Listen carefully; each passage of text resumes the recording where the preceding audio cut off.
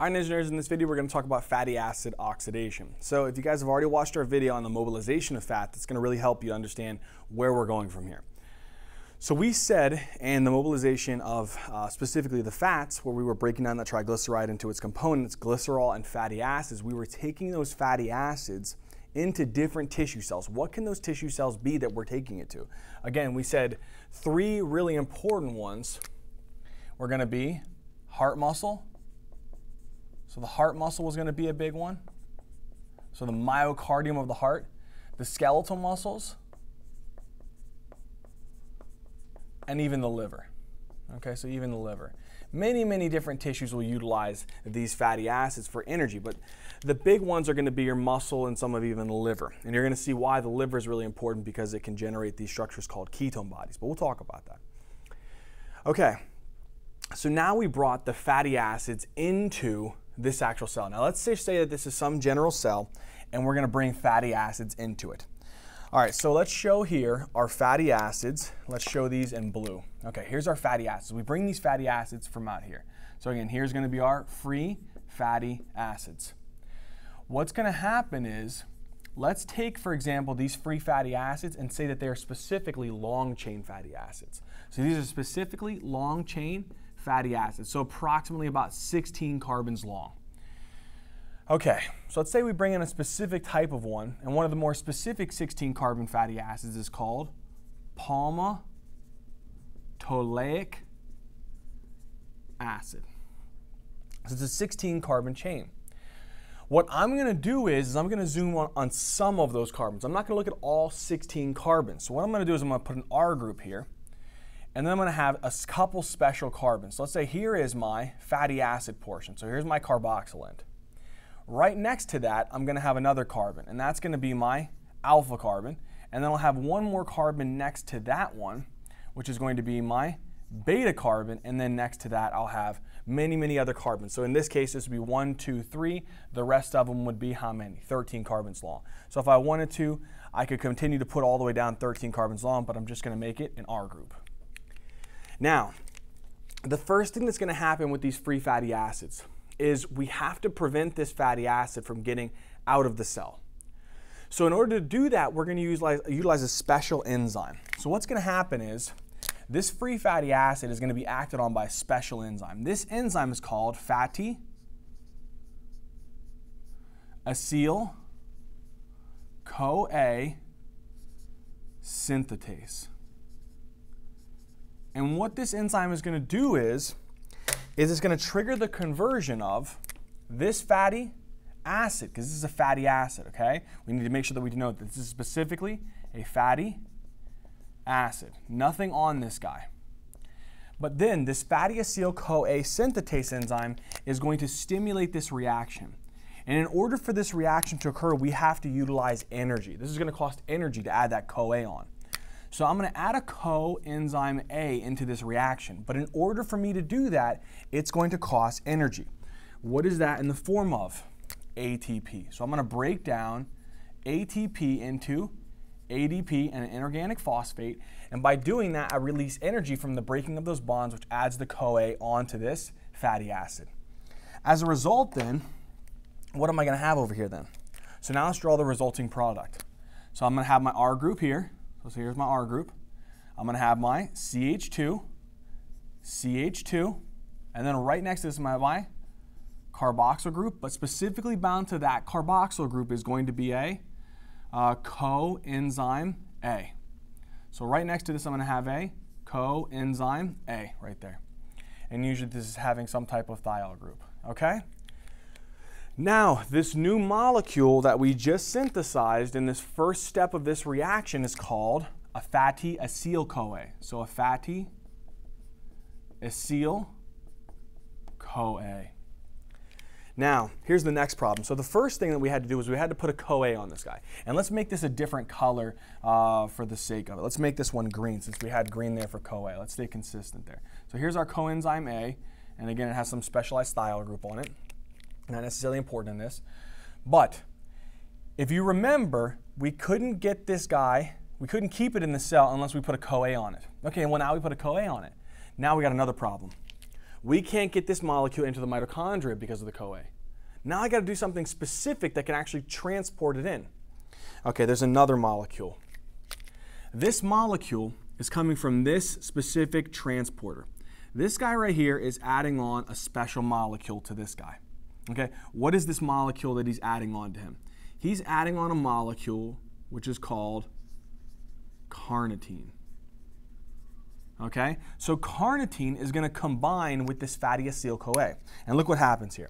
So I'm going to bring this fatty acyl-CoA down through, and then what happens is this fatty acyl-CoA is going to combine with what? The carnitine. When it combines with the carnitine, it gets rid of the CoA. So now that CoA is going to be lost. Okay, so we did that reaction just to get rid of the CoA. That's weird. We'll see why. So now we release the coenzyme A, and we add in the carnitine. As a result, I'm going to form a molecule called fatty acyl. It's no longer CoA, it has a carnitine onto it. Carnitine. So it's called fatty acyl carnitine. That fatty acyl carnitine can be transported through this structure, this translocase. And again, what's going to come out on this side? The molecule that we'll have on this side is going to be specifically, look, I'm going to have my carbon here, and now what's going to be bound to it? Carnitine. Carnitine will be bound to this. What is this molecule here called? This molecule here is called fatty acyl carnitine. But here's the next problem. Having this fatty acyl carnitine, it could easily go back out through that translocase, because this is a bidirectional translocase. So to prevent him from getting back out, guess what I have to do? I have to rip that carnitine off and then add another coenzyme A back onto it. Okay, so how do I do that? You see this guy right here? This enzyme? This enzyme is going to take a CoA. So let's say he takes this CoA here. He takes that CoA, coenzyme A, and he adds that coenzyme A onto this fatty acyl carnitine. So he adds this coenzyme A onto this fatty acyl carnitine. But at the same time, he rips off that carnitine. So look what he does. This enzyme is going to break this bond here and rip off that carnitine. And then he's going to add on this CoA. And look what we get as a result of this reaction. Let's do this in pink here, because this is an important step here. As a result, what are we going to get? Now the result is going to be, again, a fatty acyl group with a coenzyme A. So now let's draw that. So we're going to have our group, CH2, CH2, carbon double bond oxygen, and then again it's going to be bound to a coenzyme A over here. Now, let's put our A there. Now, next thing, what happens to that carnitine that we ripped off the fatty acyl carnitine? It's going to get pushed back out. So this fatty acyl carnitine, guess what's going to happen? He can get pushed back out here and recycled. Now the question at hand is, what the heck are these molecules that are doing this process? This one right here, that has two names. This one right here on the outer membrane, because you know this is the mitochondrial matrix, so we call this the mitochondrial matrix. And then out here, this is the outer membrane of the mitochondria. Out here is the cytosol. On the cytosolic side of the mitochondria, you have this transporter. This transporter here is called carnitine acyl transferase type 1. Okay? So again, what is this molecule here called? This molecule here is called carnitine acyl transferase type 1. You know they also have another name for it, since we're dealing with 16 carbon fatty acids. They can call it carnitine palmitoyl, specifically carnitine palmitoyl transporter type 1. So you can see it as CAT1 or CPT1, just in case you see it in the literature. It can be referenced as carnitine acyl transferase type 1 or carnitine palmitoyl transferase type 1, just in case you see it in different literatures in that way, right? Okay, so what is he doing? He's adding carnitine onto the fatty acyl-CoA, getting rid of the CoA, and then this fatty acyl-carnitine structure is getting transported through this translocase into the mitochondrial matrix.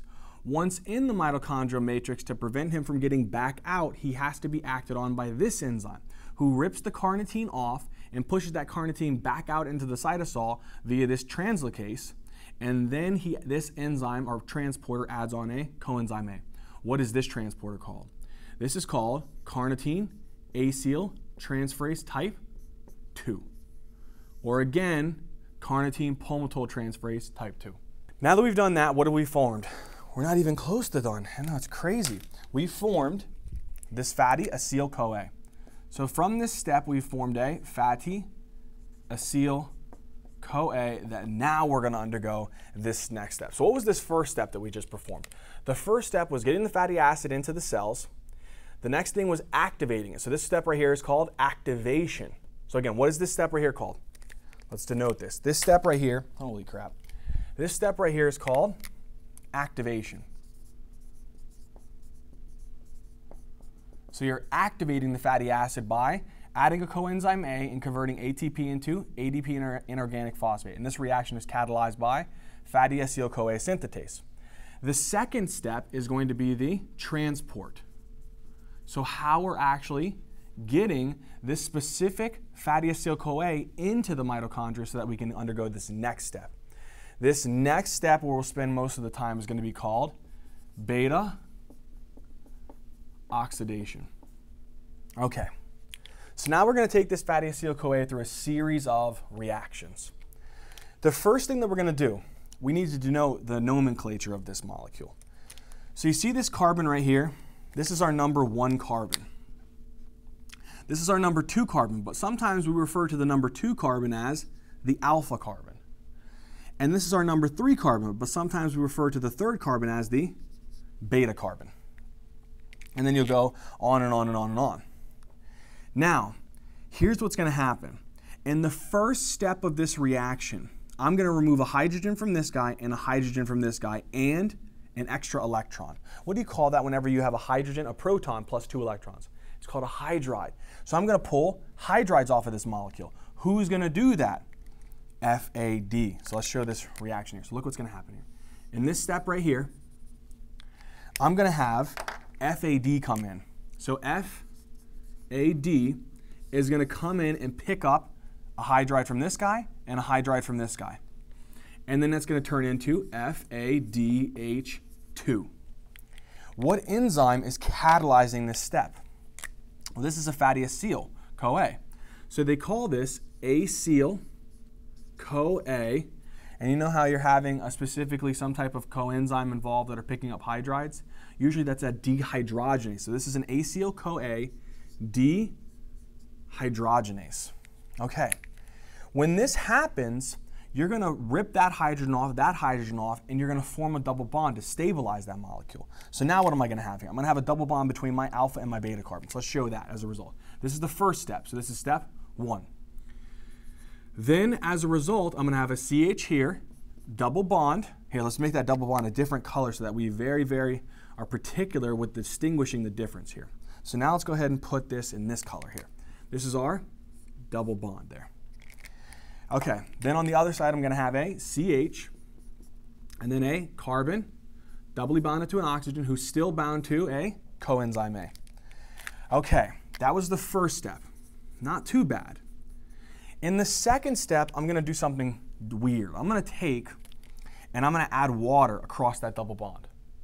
But in order for me to add water across that double bond, I'm going to need an enzyme who can help me do that. In other words, I'm going to need an enzyme who can hydrate this. So how do you do that? So let's do this next step. The next step of beta oxidation, step 2, is I'm going to hydrate this guy. How am I going to do that? I'm going to add water into this reaction. So I'm going to take water and I'm going to add water into this reaction. But in order for me to do that, I need an enzyme who can facilitate that reaction. Just like acyl-CoA dehydrogenase stimulated this step, I need an enzyme who can stimulate this step. That enzyme is called enoyl-CoA hydratase. Now you're probably wondering, where the heck did this enoyl-CoA come from? That's what this molecule here is called. This molecule is called enoyl-CoA. So this molecule is called enoyl-CoA. But we have to be even more specific. This hydrogen here really should be poking upwards. this hydrogen here should really be poking downwards. So now this double bond is having the hydrogens on opposite sides. That's trans. So technically, and this is on between what? This is the first carbon, this is the second carbon, that's the third carbon. So we denote double bonds whenever we're doing nomenclature, according to like IUPAC, that's going to be where I put my double bond. I name it like that way. So they call this trans because the hydrogen's on opposite side, delta 2 to signify that there's a double bond between the second and the third carbon. So they call this molecule technically trans delta 2 enoyl-CoA. Then, once we have this trans delta 2 enoyl-CoA, what's going to happen? He's going to get acted on by this enoyl-CoA hydratase. This enoyl-CoA hydratase is going to add water across this double bond. And then you're going to have an OH here, and you'll have an H there. That's all that's going to happen, because when you add water, you add an OH to one side and an H to the other side. So now let's draw the resulting molecule.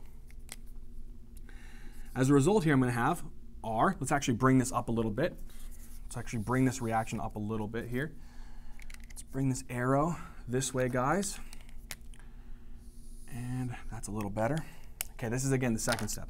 Now we're getting ready to enter into the third step. So now we're going to have the, again, R group, carbon, hydrogen. And then we're going to have that double bond. I'll put that double bond in just a second.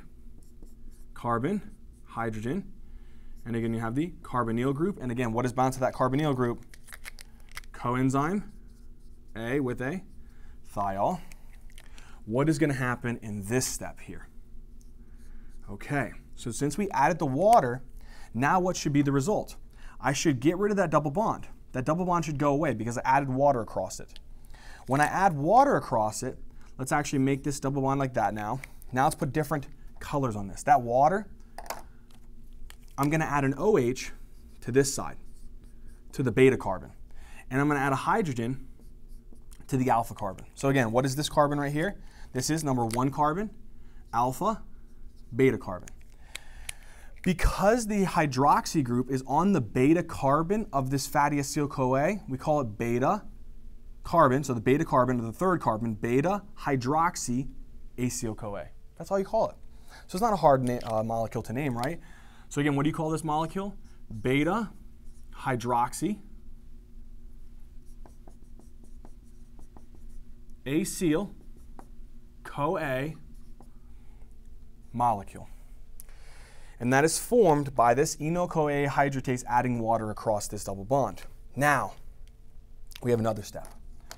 We're going into the third step. There's 4 steps total. And I'll give you a mnemonic that helps you to remember it very easily. Okay, then in this third step of the reaction, I'm going to bring in an enzyme who's going to help to have NAD positive turn into NADH. And what that's going to do is, you see this OH here, and you see this H here? What this enzyme's going to do is, it's going to do something very, very cool. This hydrogen right here, I'm going to circle this one. He's going to take that one, and he's going to take this one, that NAD positive. So the NAD positive is going to come over here. Let's say here we have a NAD positive. He's going to get converted into NADH, and he's going to pick up some hydrides. When he picks up those hydride ions, this carbon has no choice but to form a double bond between that oxygen right there, because I'm going to lose that hydrogen and that hydrogen. As a result, what am I going to have then? As a result, let's draw it here. This guy is going to have a double bond carbon, double bond oxygen. We'll show that in a second. This guy's still going to have his hydrogens. We're still going to have the carbonyl, and that carbonyl is still going to be bound to a coenzyme A with the thiol group. But what's the difference now? Now we're going to have a double bond between this oxygen here. Double bond between that oxygen, and this hydrogen is left alone. What do you call this molecule? Okay, well now there's a ketone because there's a carbon here, a carbon here. So that's a ketone on the beta carbon, because again, this is 1 alpha beta. So if the ketone group is on the beta carbon, and this is a fatty acyl group with a CoA, they would call this beta keto acyl CoA. Okay, this molecule is called beta keto acyl CoA. And the enzyme that's driving this step, a very cool enzyme. What did I tell you guys? If you ever see NAD going to NADH, you always know that there's a dehydrogenase present. So just say the name of this molecule and then put dehydrogenase after it. That's it. This enzyme is called beta-ketoacyl, specifically beta-ketoacyl-CoA dehydrogenase. Okay, so we have a beta-ketoacyl-CoA dehydrogenase who is stimulating this step and doing what? Converting this alcohol group, this beta-hydroxyacyl-CoA, into a beta-ketoacyl-CoA. Now we go into the fourth and final step. Okay, what's going to happen here is I'm going to take something, a special enzyme. This enzyme is very, very special. This enzyme is called thiolase. And what this thiolase enzyme is doing is it's doing two things in this reaction. Okay, one carbon, alpha carbon, beta carbon, right? If I were to come over here for a second and I were to just expand on that R group for just a little bit, I could technically draw another CH2 and another CH2, and then I'll just put an R group here for a second. Now, this is one alpha beta carbon. You know what I can technically call these afterwards? What I'm going to do in this step here is I'm going to cleave this bond between the alpha and the beta. That's my goal in this step.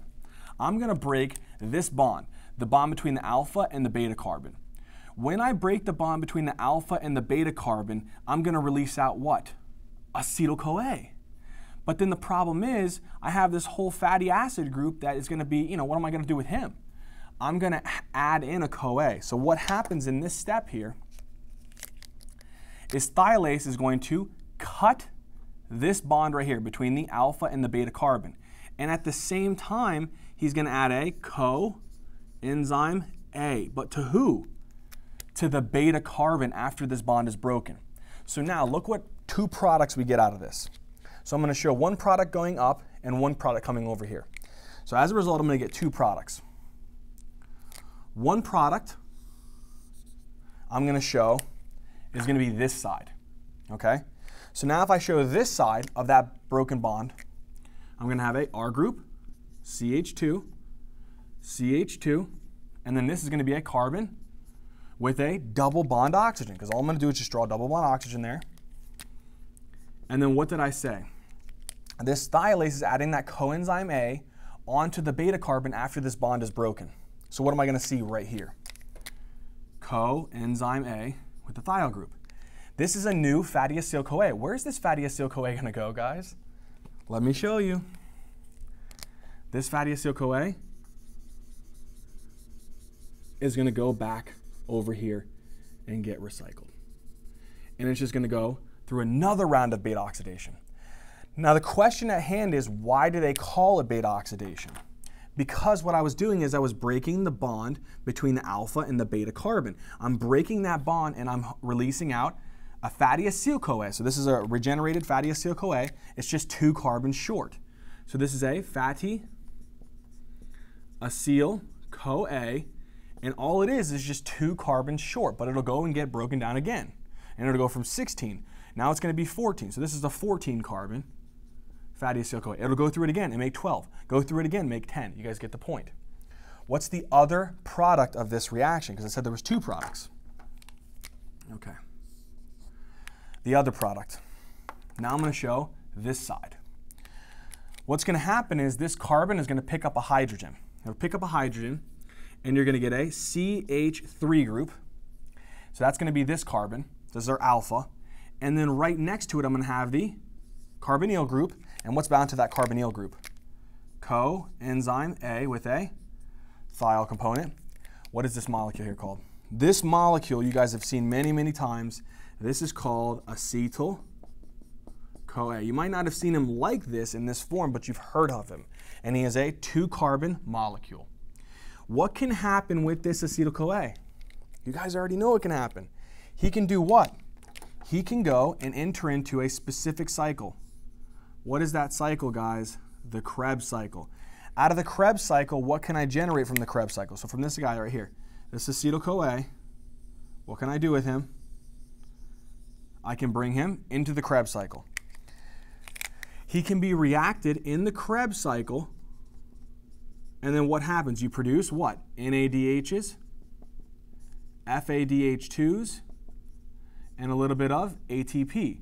What can happen with these NADHs, these FADH2s? They can take it to the electron transport chain and lead to oxidative phosphorylation, to where the overall result is going to be what?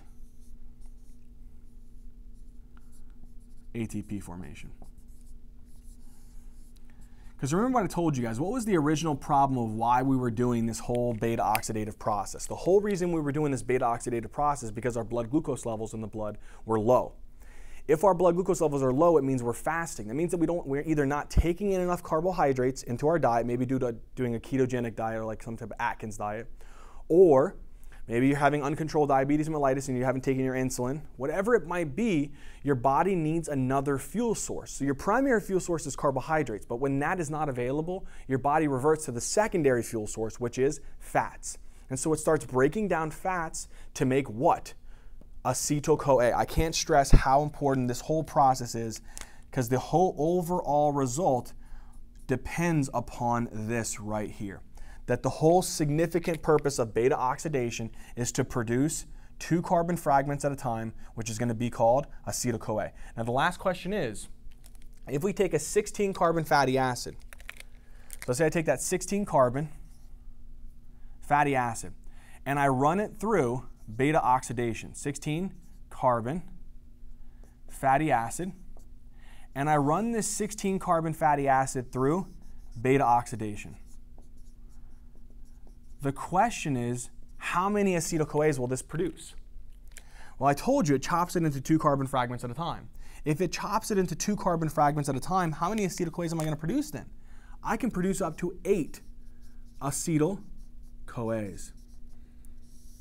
Wow. And then with 8 acetyl-CoAs, imagine how many NADHs and FADH2s we can produce. We're going to do that in another video where we calculate the total energy yield of how much a 16 carbon fatty acid, how much ATP it can actually produce. It's insane. Now the next question is, this sometimes gets people, how many rounds of beta oxidation actually occurred?